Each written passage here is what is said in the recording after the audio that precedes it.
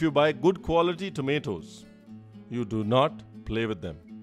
If you get good quality tomatoes, you're supposed to cook chicken tikka masala. I mean, you can cook paneer or chicken. Hi, welcome. My name is Chef Ranveer Brar and let's cook Paneer Tikka Masala after the music. Rolling and action.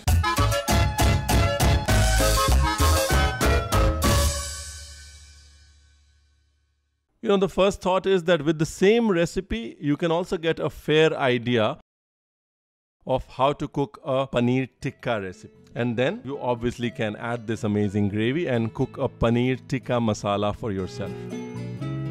The third bit is that this is a mild spicy curry, which means if you have kids at home, this is a perfect meal for kids. First, let's prepare the gravy and then marinate the cottage cheese. You could also use butter, you could use ghee. And remember, if the quality of tomatoes is good, then your recipe will automatically be amazing. Quite like the quality of our relationships is proportional to the quality of our life. Here I'm using 4 tomatoes of small to medium size for 400 gram cottage cheese. The quantity of tomatoes does not matter, but the quality does. You could use 5 tomatoes, you could use 3.5. Now you add dry red chilies, cardamom and tomatoes.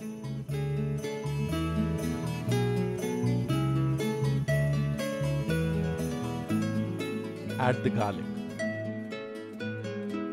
You can also add red onions as well as white onions, but here because of the paneer I'm going to use white onions so the flavor becomes sweet and mild.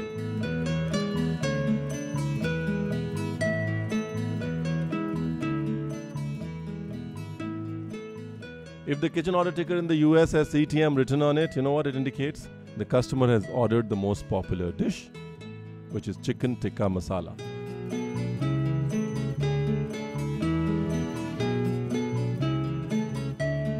Now you add 2 medium onions if you're using 4 to 5 medium tomatoes. Now it's time to add the spices. The dish can be cooked in a number of ways, but I prefer sauteing the ingredients. I mean, you could directly boil the ingredients, but it won't taste better. And then you'll come back to me and say, Ranveer, why didn't you tell us before?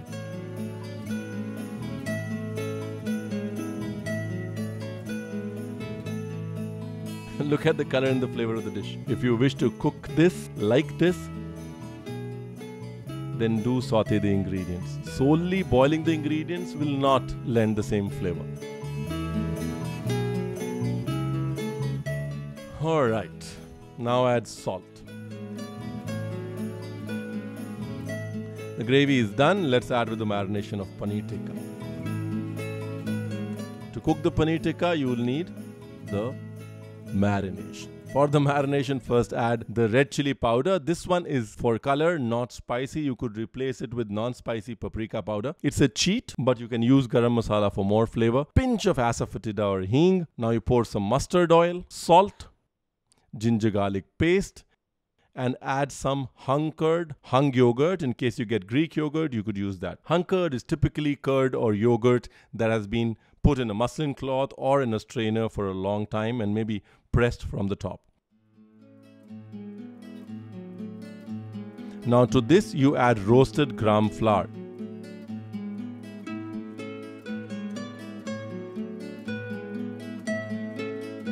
If you do not get roasted gram flour, you could use regular gram flour.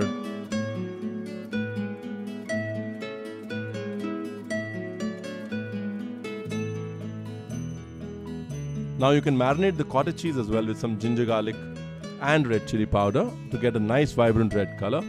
It will not add any flavor to it, don't worry. Now time to add the cashew nuts. If you feel that the nuts are stale, you can boil them in hot water or just put some hot boiling water on top of your nuts. If the cashew nuts are fresh, no problem. You could use them just like that. If not, do boil them. Now I've used approximately 6 to 8 whole cashew nuts. You could use up to 12. Let it cool down. Until then, let's go back to preparing the tikka. Add clarified butter. Now you can also barbecue these tikkas using the skewers. You can use an oven or an air fryer as well.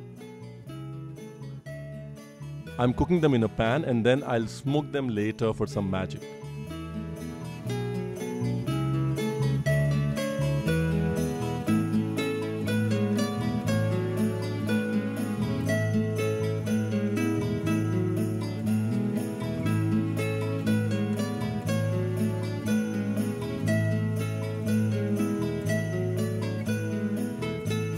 Now blend the mixture as finely as possible and strain it for an amazing texture for a gravy. The gravy is almost done. Now when it gets blended, I'm going to prepare the masala. The dish is obviously called the Paneer Tikka Masala, so you'll need to prepare the Paneer Tikka and the masala. The recipe of the masala is very simple. You will need onions and tomatoes. Chicken tikka masala will not be the same without its masala.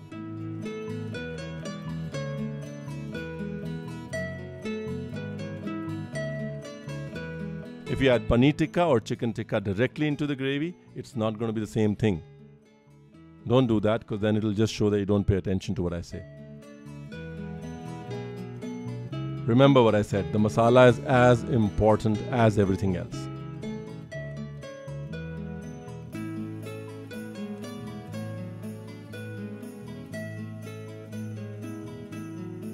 Now you add the bay leaf, chopped onions. Now you soften the ingredients using clarified butter and butter.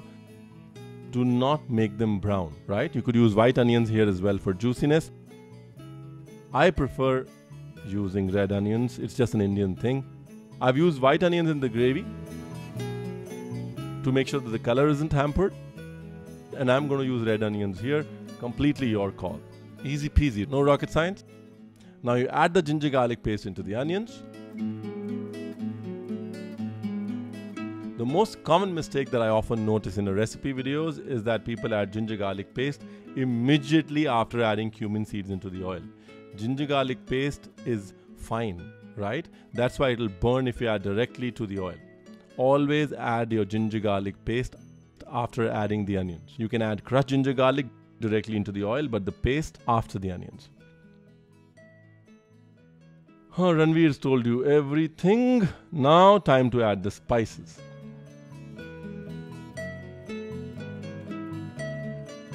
Add the red chili powder for color, coriander powder, and add some turmeric. Do not cook the spices for a very long time. You don't want the chili to lose its color. Spices have an optimum cooking time. That's what you will find with trial and error. Now you add the tomatoes after slightly cooking the spices. The water released by the tomatoes will halt the cooking process of the spices. Slightly cook the coriander. Add the prepared paneer tikka into it. If you're cooking chicken tikka, follow the same process. If you want to see a quick and delicious chicken tikka recipe, you can search Chicken Tikka by Ranveer Brar, or you can watch the Chicken Tikka Pulao recipe. That's another amazing recipe.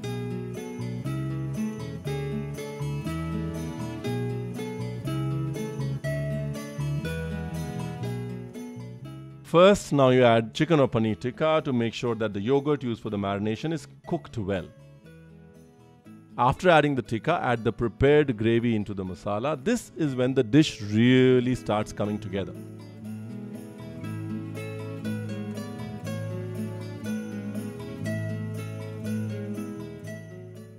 All the elements are fused together and it will create an amazing dish. All the flavors will blend together. All the connections will be made only when you cook them together.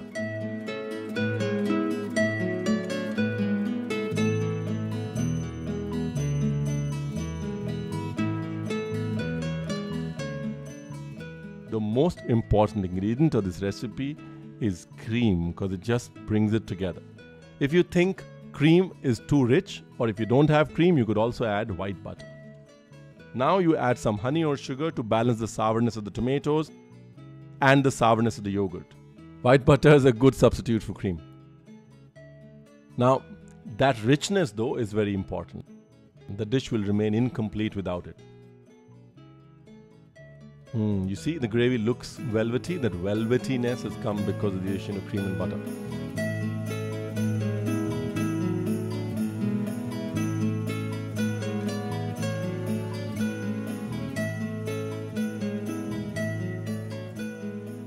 Also, if you want that cooked in a restaurant feel, cream is a good idea. Now let's talk about the origin of chicken tikka masala and the restaurant that invented it. Paneer Tikka Masala as well, it's the same.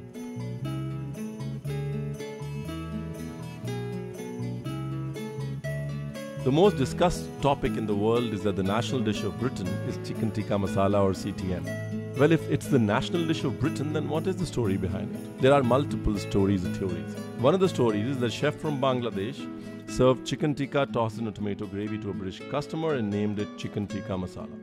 I know, Indians are going to get mad about this, right?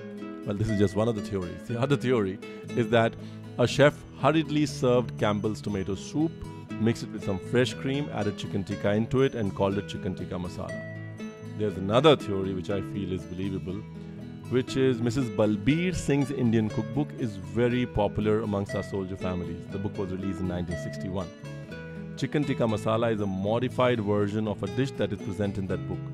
Now, the Indians living in Britain cook food from ingredients which are available in Britain. When this book traveled there, along with a lot of ex-servicemen who settled in London, this recipe got created, right? Because most initial restaurants were mom and pop restaurants. So they made a milder version of butter chicken and called it chicken tikka masala. Well, the beauty of the dish is its subtleness and its mildness. It's sweet, savory, and not spicy, but subtle. Chicken tikka masala is the most popular Indian dish in the US restaurants as well. I mean, you could easily say this is the dish that has captured the imagination of people world across.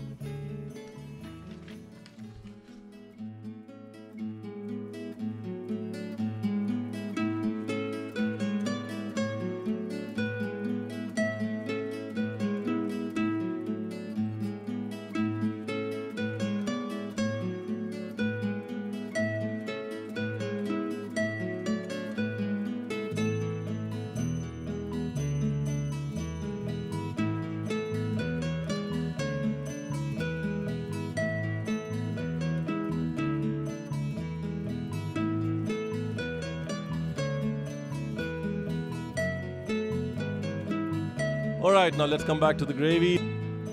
Let's add some water to it. If it's too thick, the gravy should be thick enough to coat the back of your spoon.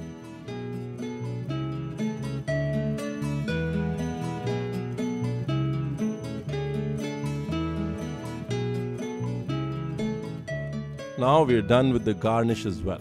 Now, if you want me to do a masterclass on styling your food, please let me know in the comments below, because what looks good sells well. On the contrary, it's quite opposite in my case.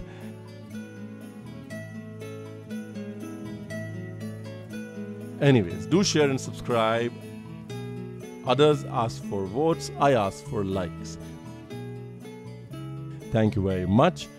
This is how this game works. Look forward to seeing you again with another recipe.